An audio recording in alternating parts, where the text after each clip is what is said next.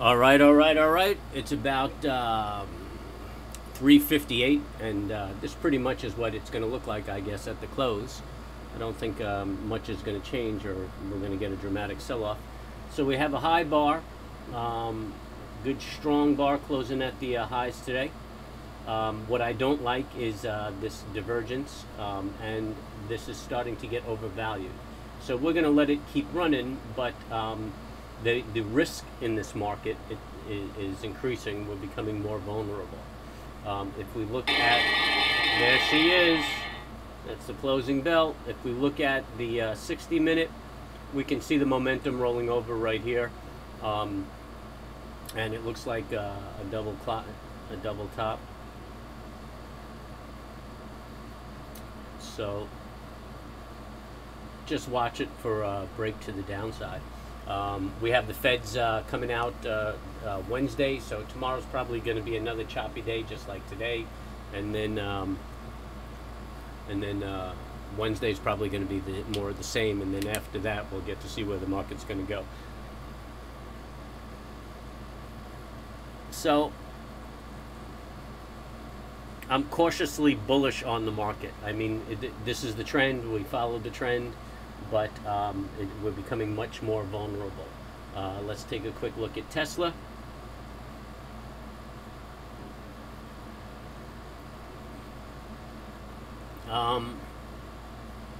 Tesla on the day didn't really do much. We're caught in this channel, and really there's no move in Tesla until we break this high.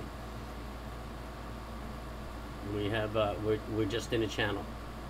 Figure the channel is going to be the 619 to the 699, which is quite a spread, but that's it. It's just consolidating in there, trying to figure out what it's going to do.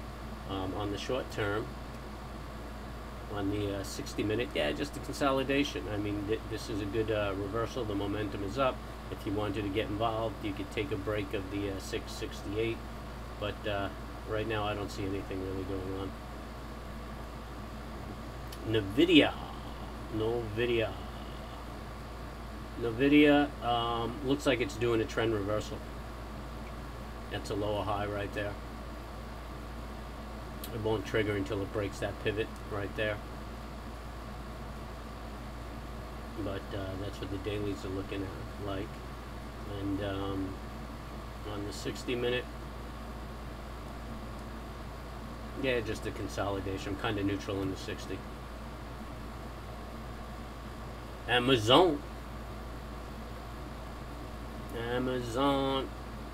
Amazon looks like the markets didn't quite break its high. It's obviously bullish right there. Momentum is kind of neutral. If you really wanted to trade this, you'd wait for a break above this its all-time highs.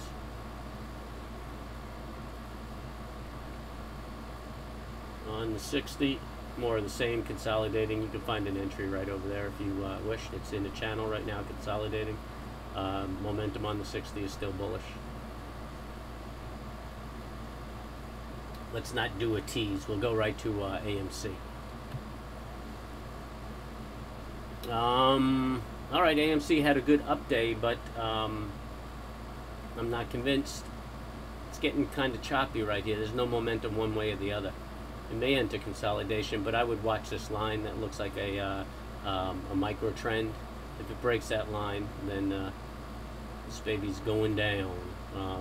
The first test would be the 30.96. Might hit some resistance there, but then I'm looking for like the $14, $15 range from there.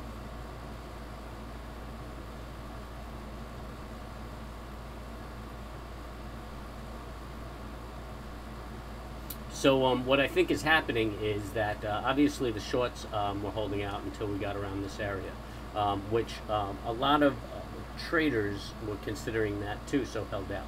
So here, I think a lot of the more optimistic folk are thinking this is the time to accumulate it, and that's what's caused this little run-up. But there isn't enough buying to keep that momentum going, and I think that the shorts were anticipating that, and now they could start rolling out of their shorts. They can't get out 1, 2, 3 because that's what a squeeze is. So, you know, whenever they hit these pockets of consolidation, they can roll out or even put on more shorts. And I think up around here is where they were putting on more shorts. So I think this might be the point where they start rolling out of the shorts gradually, trying to keep everybody excited about the security so that they have buyers. You have to understand that you can't get out of these shorts if there's no buyers. You can, but you'll end up forcing the price up on your own purchase.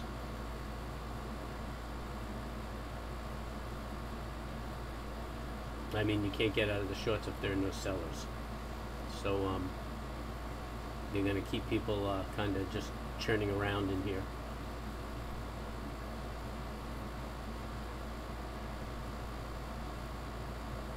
And they'll be closing their shorts. And if we look at it on the 60-minute, it just looks like it's neutral.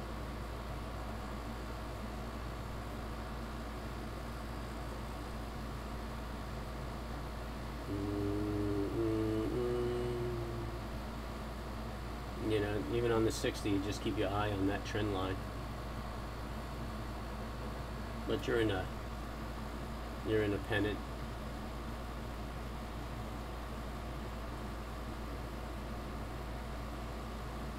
Yeah, I wouldn't even go with a pennant on that. I don't like the way it looks. It's too sloppy. I would just watch this trend line right here.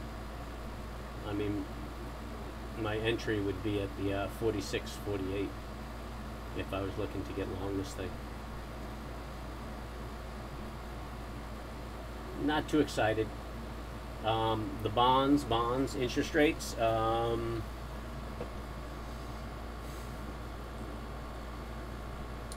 we're still in a downtrend on the daily, but you could see the momentum rolling over. And on the 60-minute, it's just kind of neutral. So we'll just have to see.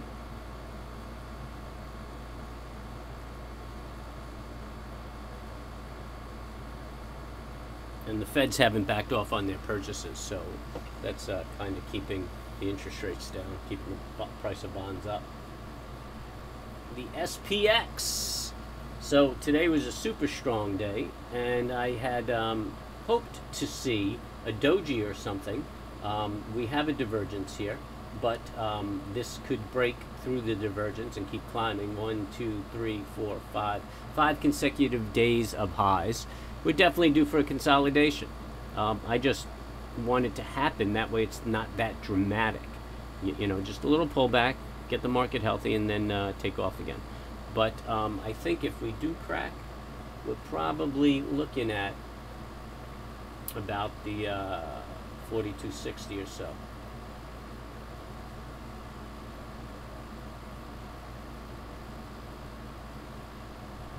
I don't think we'll come all the way back to the cloud unless we consolidate out here, and then we'll probably touch off right around here somewhere. But this every day of making highs after being off that low, just don't like it, man.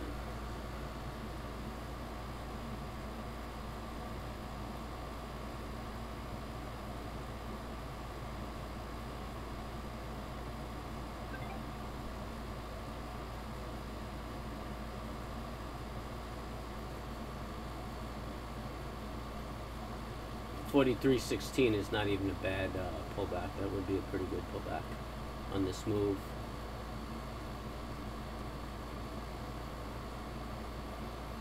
$43.03, probably more likely around there. We'll have to keep that in mind when we set our income trades. And on the daily, I mean the 60-minute, I mean it feels like it's a little overvalued at this point. And you can see the 60-minute rolling over. I think we're due for a little correction or a little consolidation. The 30-minute you can see made a hanging man or a shooting star. We'll see what goes on there.